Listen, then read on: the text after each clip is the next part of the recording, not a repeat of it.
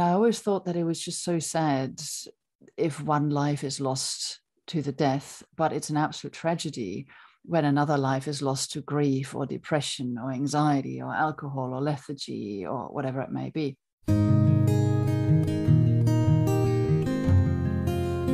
Welcome, friends, to the 6th season of Bereaved But Still Me. Our purpose is to empower members of our community.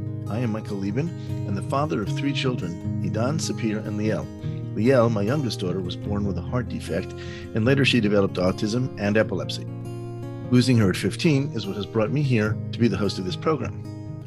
Here with us today is our guest, Silke Herwald. Silke worked for many years with the bereaved community, but it went to a much deeper level when her only sister died of cancer. She supported her parents and brother-in-law through their loss, and their shared grief brought them even closer together. When COVID started, Australia shut its borders, and she couldn't get to Germany to spend time with her parents for about 2 years. Then one morning, she got the call that nobody wants to get, that her father had died. She applied for a travel exemption to be allowed to leave Australia to go to Germany to be with her mother after her father had passed away without warning. 10 days before Silke's father died, she had put down her old, beautiful therapy dog, the mascot for her clinic. This dog had been able to intuitively determine when clients needed her near them to absorb their grief. Losing her was yet another tremendous loss for Silke. Today's episode is entitled Grief to Love, a Blueprint for the Living, and we'll be talking with Silke about the role the unconscious plays in our healing, how she created grief to love, and what the future holds for her. Silke, thank you for joining us on Bereaved But Still Me. Oh, thank you so much for having me. I love your program. Oh, thank you so much. Let's start right away by talking about how you suffered 3 huge losses, one after another: the loss of your sister, the loss of your father, and your therapy dog, who was kind of like a colleague. So tell us a little bit about that whole period in your life. Well, it was pretty challenging time, and I had already specialized in working with the bereaved and making a difference to my grieving clients with the Grief to Love program. But when my sister died, it really hit me, because all of a sudden I had that insight of, oh, this is what people mean when they say that they're in the fetal position on the floor and they just can't get up. This is what grief actually feels like. And it took my understanding of grief to a much deeper level. Then my old dog was just getting older and older and older, and she was such an integral part of the clinic and my work. And I realized that I actually had to retire her about half a year before she finally died. But I realized that in those last 6 months of her life, just with my sister who died of cancer, that I had already done so much grieving while both of them were still alive, because I knew that the inevitable was coming, even though I didn't want it to be true. Then when COVID hit and I couldn't leave Australia, it was always like, oh, all right, it'll be Christmas, or by the new year I can come and see you, or by spring you guys can come over. And it never felt like it was going to be for 2 years. And then that phone call came early in the morning that my dad had passed away suddenly. And it was really weird, because I had spoken to him 14 hours beforehand, and we were joking and laughing on the phone. And for me, it actually gave me a great sense of comfort to know that he was so happy. When people asked him, he always said, oh, look, one day I just kind of like want to drop dead. That was always his dream way to go. Well, he did, but I thought that one day was always going to be many, many years out into the future. There's a Jewish proverb there that somebody who dies quickly and in his sleep dies the death of a righteous person. And I think that's the universe sort of making easy work of it and not making somebody suffer who doesn't need to. That's a lovely proverb. I love that. It was an interesting, challenging time, because of course, especially it happened in the middle of COVID. And when I flew to Germany when I got my travel exemption to fly out, and I went past exactly that spot where I hugged my dad for the last time, not knowing that it was going to be the last time, because they were here in Australia and that was the last time I saw them. There's this escalator that goes down where you then head off. And I just had that flash of being there with both my parents and hugging him. And I just had that complete memory of what it felt like, that last hug that I didn't know was going to be the last one. But it's also a really, really beautiful memory to have that now. Yep. And to have that so present. So, yeah. I find it's the beautiful memories that sort of hang on, and those are the ones we keep forever. So it's really nice to have that. It's really nice to have that early on, get it and hold on to it. Yeah, absolutely.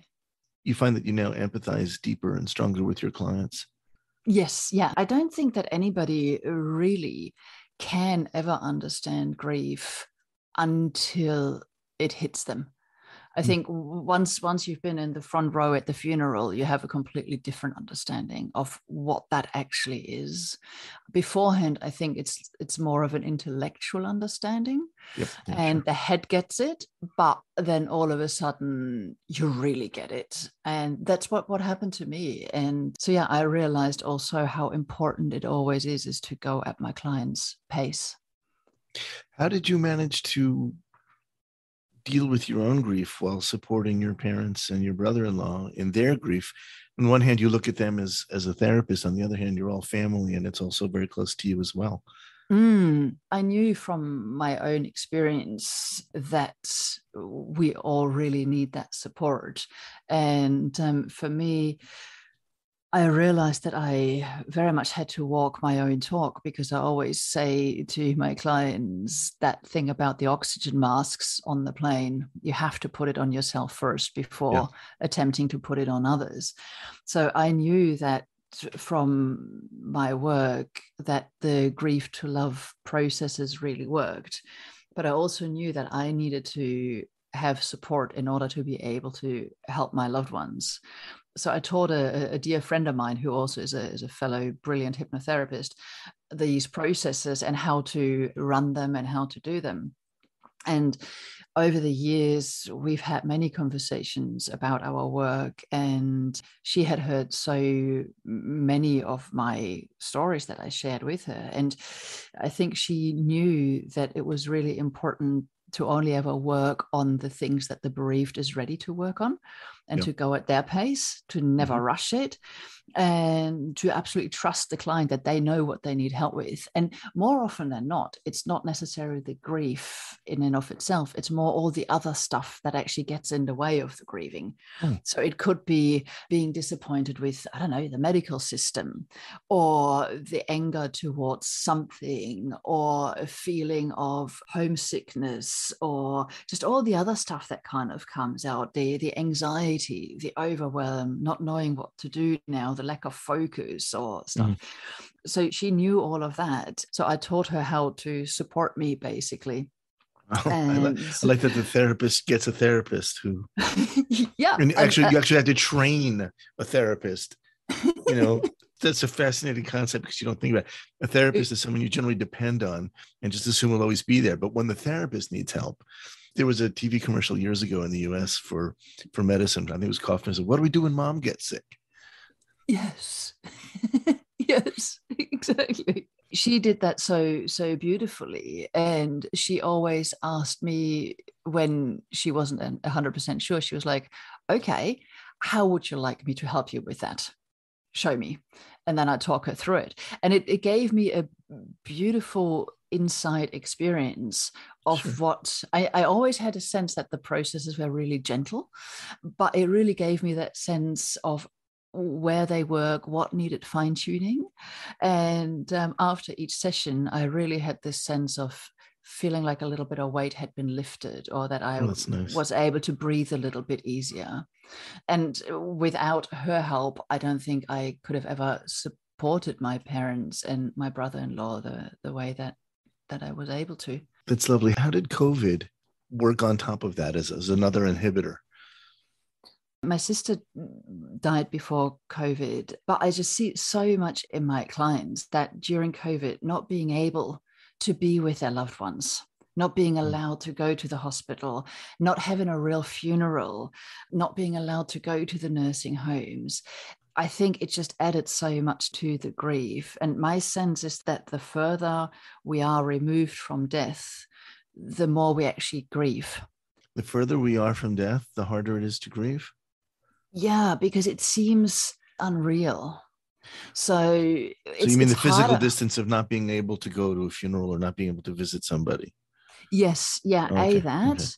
Okay. Plus also for not having been there in their last days or not Mhm. having been able to hold their hand.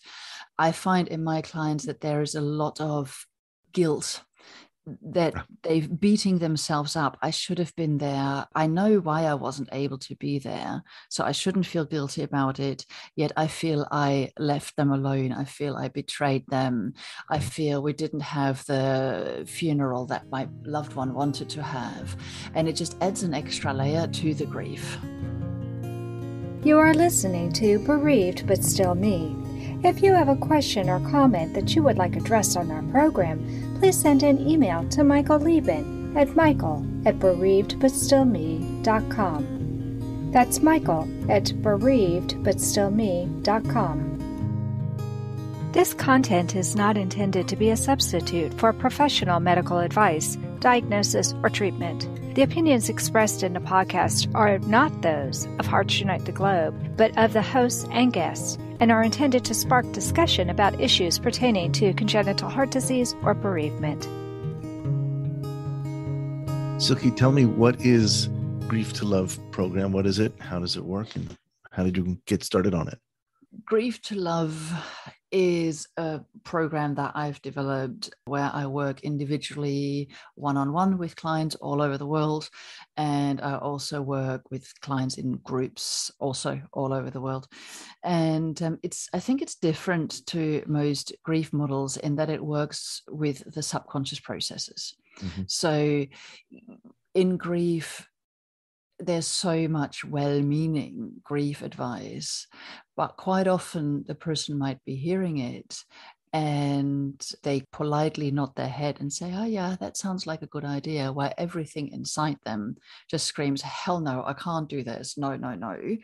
And that voice on the inside, that's your subconscious process. Give me an example. Good advice that your inside doesn't want to accept.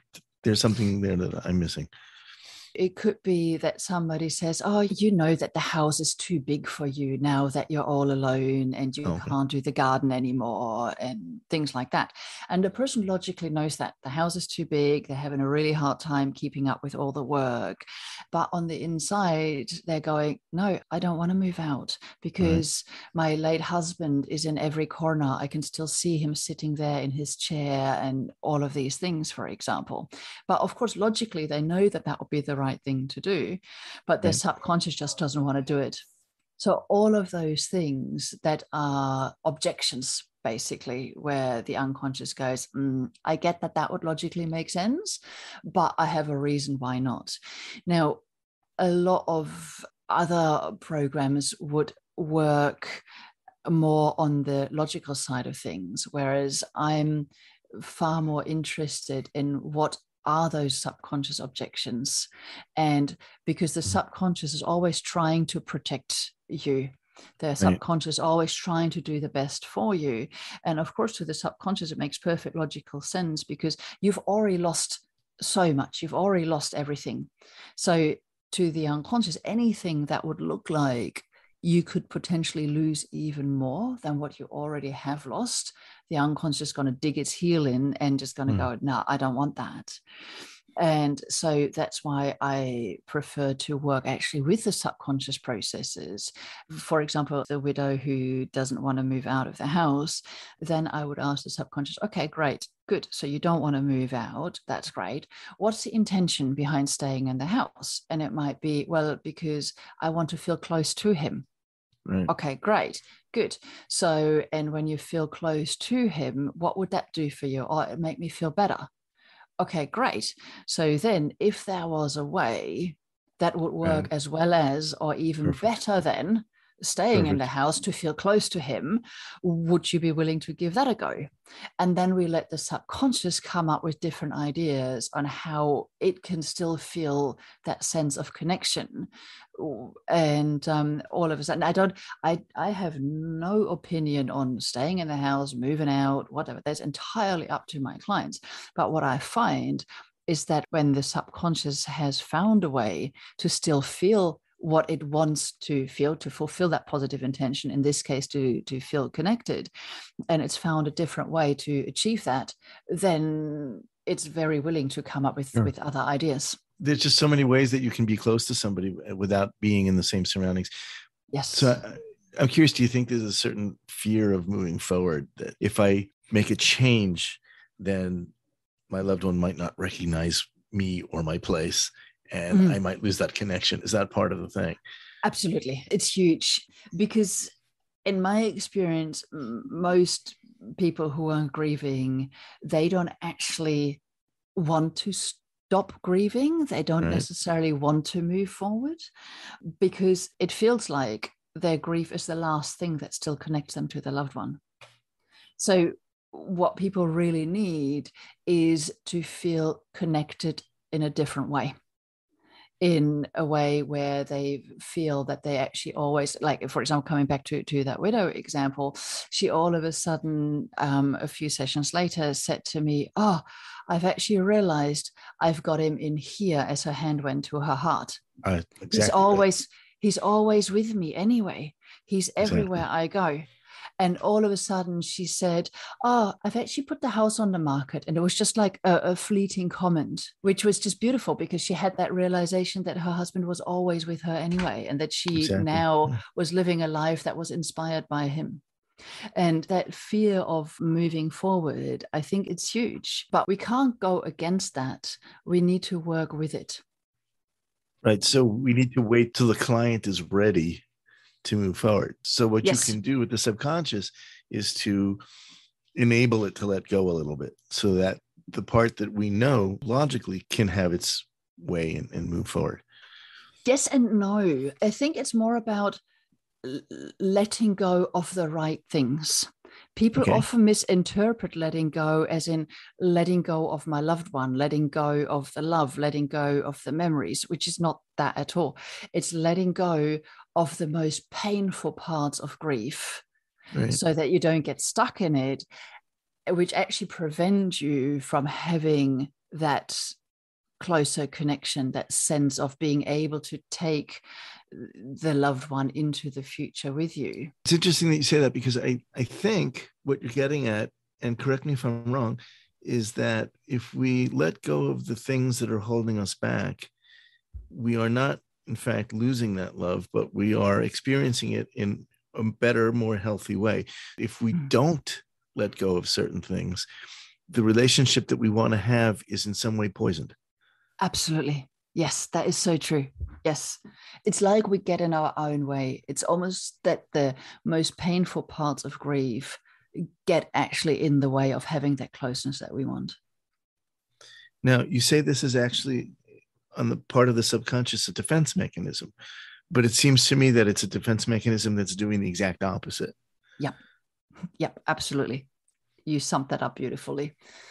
It's because the subconscious is trying so hard to achieve this positive intention, but by doing so, it's just achieving the exact opposite, because it's the only way it knows how to. And to the subconscious just seems logical. I just got to hang on to the last memories that I have, even though they're absolutely painful, but I'm just going to hang on to them. And because we're hanging on to them so tightly, we actually can't remember all of the other beautiful memories, all of the happy times that we had with that person. And once we do something with those and integrate them more into all of the other memories, so that they become a memory surrounded by all the beautiful other memories, that's how we get that, more sweet instead of bitter relationship. If you've enjoyed listening to this program, please visit our website, heartsunitetheglobe.org, and make a contribution. This program is a presentation of Hearts Unite the Globe and is part of the Hug Podcast Network. Hearts Unite the Globe is a nonprofit organization devoted to providing resources to the congenital heart defect community to educate, empower, and enrich the lives of our community members. If you would like access to free resources pertaining to the CHD community, please visit our website at congenitalheartdefects.com for information about CHD, hospitals that treat CHD survivors, summer camps for CHD families, and much, much more. Silke, we know that you lost your therapy dog and that COVID has kind of changed everybody's work environment. So are you doing therapy now in person in Australia, or have you opened up to a wider computer-based therapy?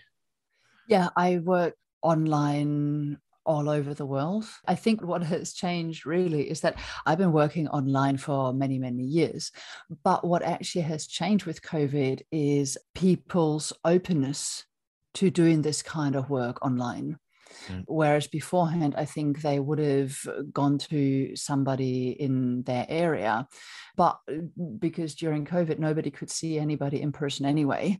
So people were far more open to reaching out to whoever they found resonated with them the most. So yeah, it's beautifully that it has opened a lot of people up to doing this work online. I guess the therapy dog then has less of a role because there's, Yeah. no, there's the mediation of the computer that sort of blocks that from happening. Yes. But I agree with you. I think it's amazing that in very short order, we all learned how to do things differently. We all learned how to maintain some sort of human contact just with our eyes and our ears, just to sort of see people's faces and use that as a substitute, not a good substitute, but a substitute for contact. Yes. Yeah, absolutely.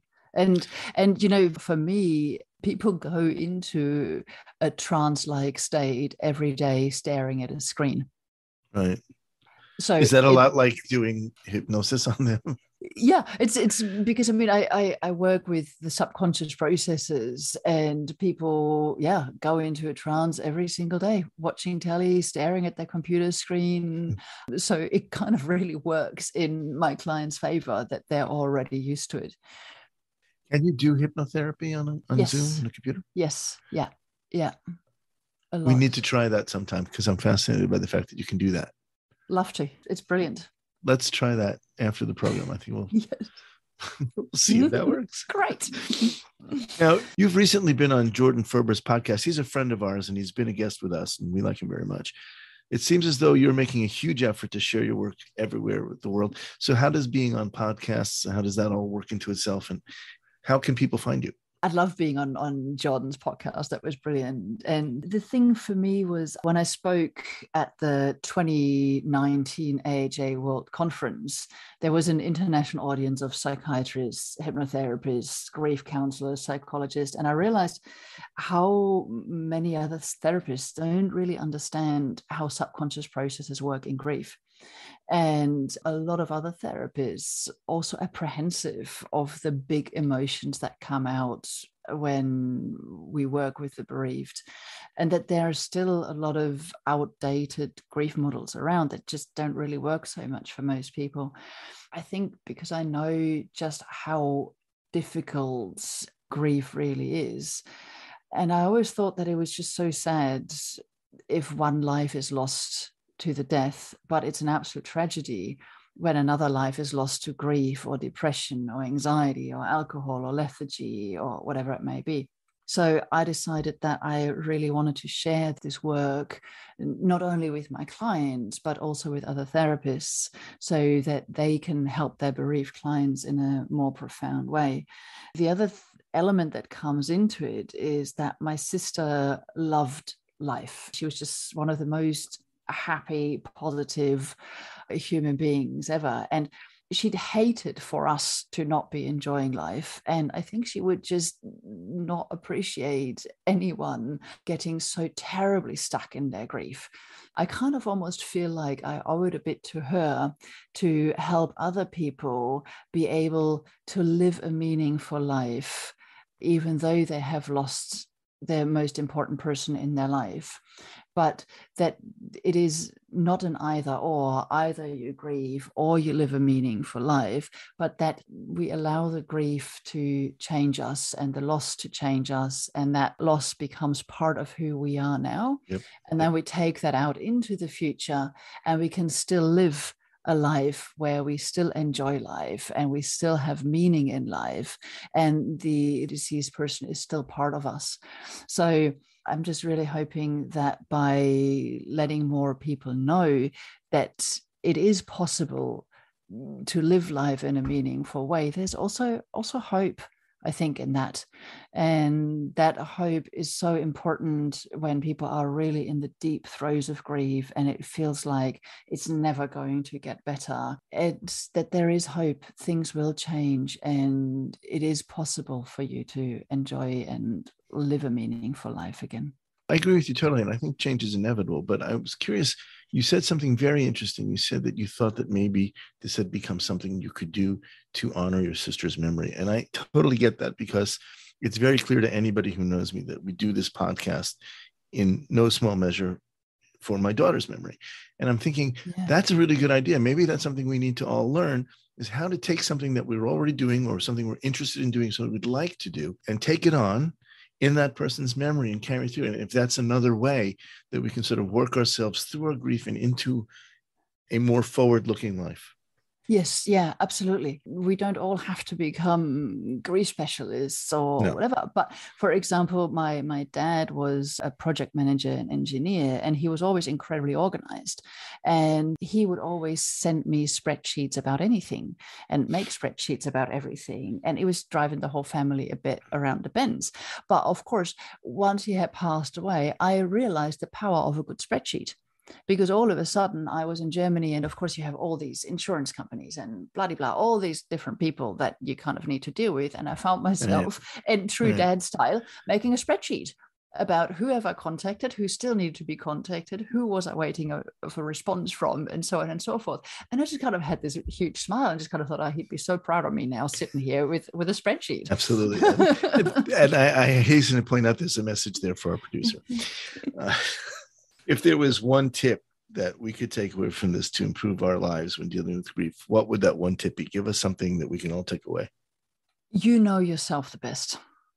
Trust yourself. And when you've got that internal voice saying something, no, I don't want to, pay attention to it.